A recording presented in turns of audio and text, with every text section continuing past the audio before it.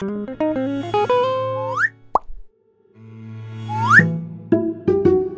次我唔係煮嘢食，係想同你哋分享一個整蝦餃皮嘅神器。整其他薄嘅皮類都冇問題嘅。喺北美呢邊就比較容易買到，佢用鐵做嘅，佢操作容易。是但揾下邊個都可以整一啲薄嘅蝦餃皮出嚟。廢話少講，不如去片睇下點搞咗。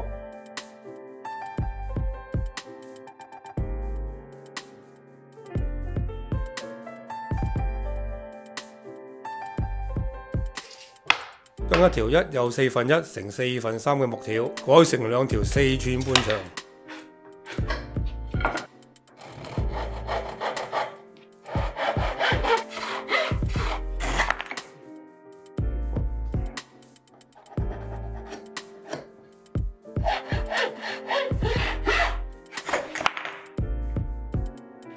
然後用個角馬攞平一邊，畫一條線。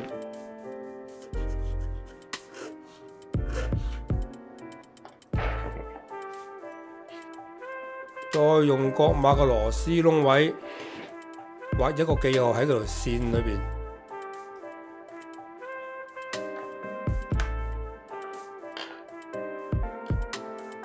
兩條木都係咁做，要注意要分左右嘅。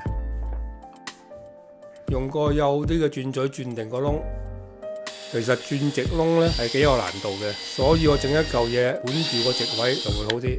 攞張貼紙連落去個鑽嘴嗰度，做一個記號，咁就唔會鑽過籠啦。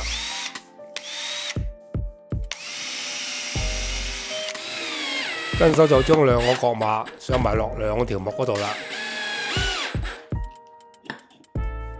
如果你買到口螺絲 fit 個窿位嘅話，呢就最好啦。唔係嘅話就要改大啲啦。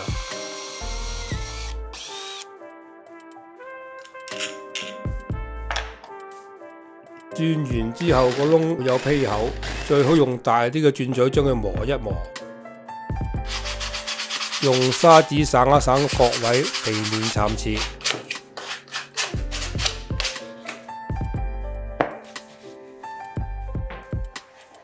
攞塊木板印落個紙皮度，mark低，然後剪出嚟。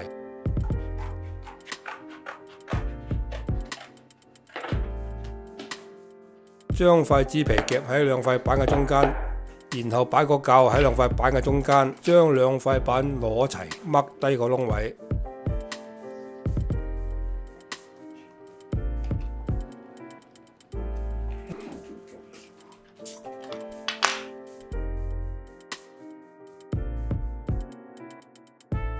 揀支比螺絲幼啲嘅鑽嘴，再鑽窿。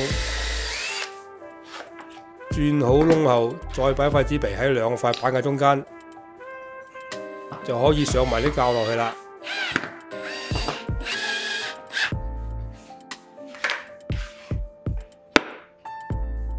而家我就揾塊板嘅中間位出嚟，呢個方法就比較簡單。將頭先做好角馬嘅木條攞平一邊，再加1條1又1/4乘4/3嘅木條擺喺隔離，再將上好角馬嘅木條放埋去，再度剩低個位隨意度1寸，然後畫條線出嚟。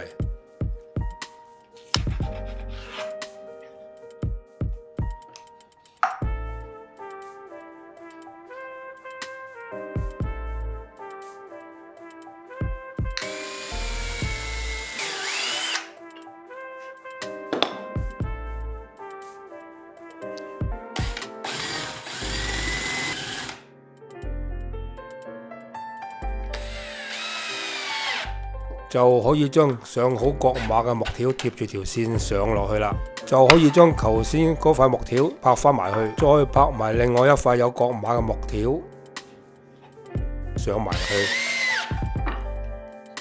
再鋸2條1寸乘4/3嘅木條，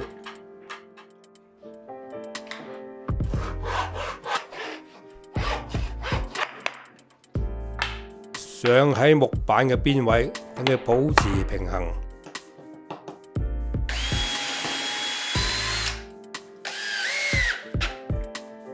上好後，將木嘅披位散滑，再省滑夾喺2個角馬中間嘅木條，嗰條係手柄嚟嘅。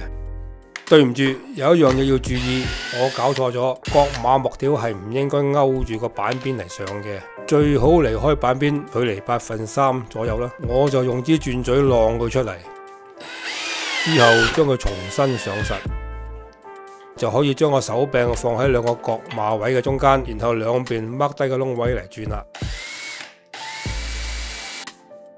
今次就用比螺絲粗少少嘅轉嘴嚟轉窿。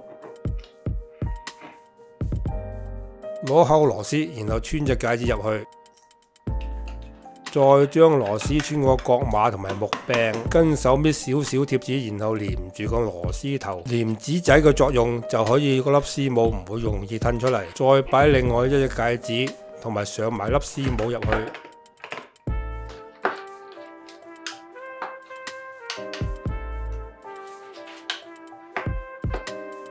揭開塊木板，黐塊紙皮入去。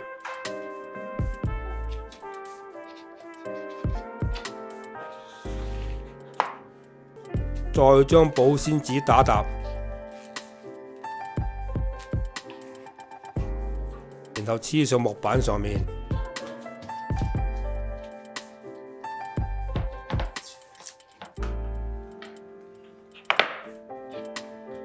最後黐塊耐熱防黏膜上去。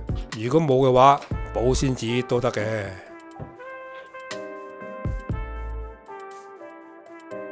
而家我示範佢嘅用途，其實都唔使跟足我咁做，呢個只不過係一個概念 ，size 嘅大細可以自由發揮嘅。祝你好運，希望可以幫到你。多謝收睇，請 subscribe。